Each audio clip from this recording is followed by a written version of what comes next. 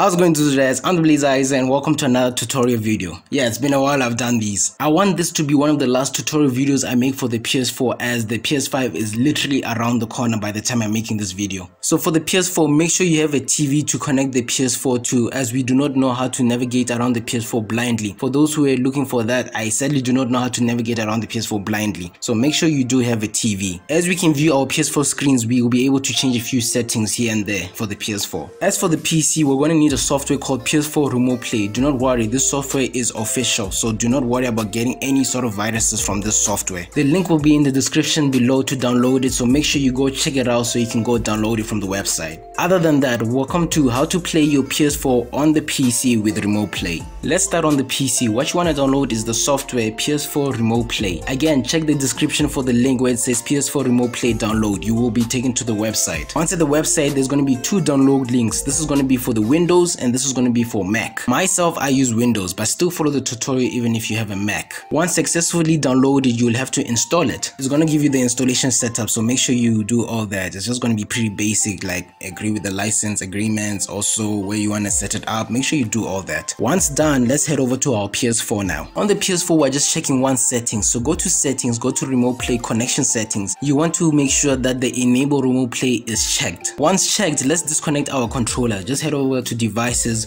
Bluetooth devices, and disconnect the current controller connected to your console. Back over on the PC, let's go ahead and open PS4 Remote Play. This is what you'll be introduced with. It's gonna ask you to connect your PS4 controller via the cord or via an wireless adapter, which we do not have. So what we're gonna do is just connect our PS4 controller with the cord that the PS4 came with. There's a few things that we want to change as to our settings. Firstly, make sure that you're logged into the PlayStation network. As for the resolution, I'm gonna just do it on standard because I'm recording. I usually play on 1080, but since I'm recording right now, I do not want to risk it. And we're also gonna leave our frame rate on standard. Once you have it on the settings that you want it to be, make sure you just click OK, then click start. Or you can also press the options button on your controller instead. Wait a bit, be patient, and it should connect. And there we go. We currently have the PS4 screen on my PC. So you can go ahead and play any games you want. It would kind of depend on the power of your PC. As you play games like God of War and Last of Us 2, those games are a bit beefy, so it would depend on how powerful your PC is. But games such as like Fortnite and Paladins, it's going to be much more manageable because those games do not